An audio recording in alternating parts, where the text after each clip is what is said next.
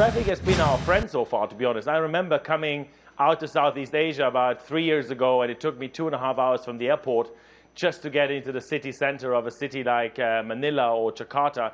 And I think that's where we all realized that convenience for people who have busy lives and families must be a key driver for how they will consume in the future. And with our promise of next hour delivery, with our deliberate choice of using bikes, I think we have grown because of, not despite, the often very horrible logistical traffic situation in the countries around us. When you get to the Philippines, are you rolling out deliveries nationwide, or is it just going to be a Metro Manila thing? So we're starting with Metro Manila, and then we will broaden our coverage as we have in other countries. So we went into Indonesia, for example, started in Jakarta. Back end of last year, we've just opened Surabaya. And within Jakarta, we have broadened to the broader Jakarta area. And I think that will exactly be what we will do in Manila, start with central Manila and then gradually expand our coverage. Markus, what makes HappyFresh different from other grocery delivery apps? What we focus on, I think it's really two things: customer experience across the whole spectrum of shopping online, and then also the delivery of your fresh product to your doorstep next hour or any other 1 hour slot of your choice.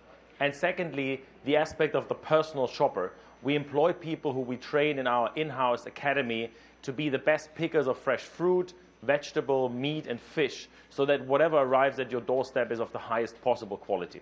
Other traditional retailers or supermarkets as well are adopting e-commerce platforms to augment their business. In the US and the UK, supermarket chains have been making their inventory available online as well. How does this play into HappyFresh's strategy? We are partners of retailers. We're very deliberately not a retailer ourselves, but the front-end, customer-facing digital and service element to an existing retailer. So if you look at any of our markets where we're present across Southeast Asia, be that in Indonesia, or the Philippines, or in Malaysia, or in Thailand, or in Taipei, what we do is we partner with the best local and international supermarkets on the ground to extend their offer and their brand and their reputation into new customer groups and onto the digital platforms. Do you think your brand fits perfectly here in Metro Manila? When I first came to Manila quite a while ago, I encountered a city that was full of young international people, more and more single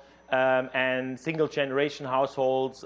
Women make a huge part of the workforce today, and you have a lot of couples who are stressed for time and who appreciate convenience and who have a very international outlook, who are very mobile and very digitally savvy. And I think that, together with the fact that everybody in Asia loves food, will make a great market for HappyFresh, I'm quite sure.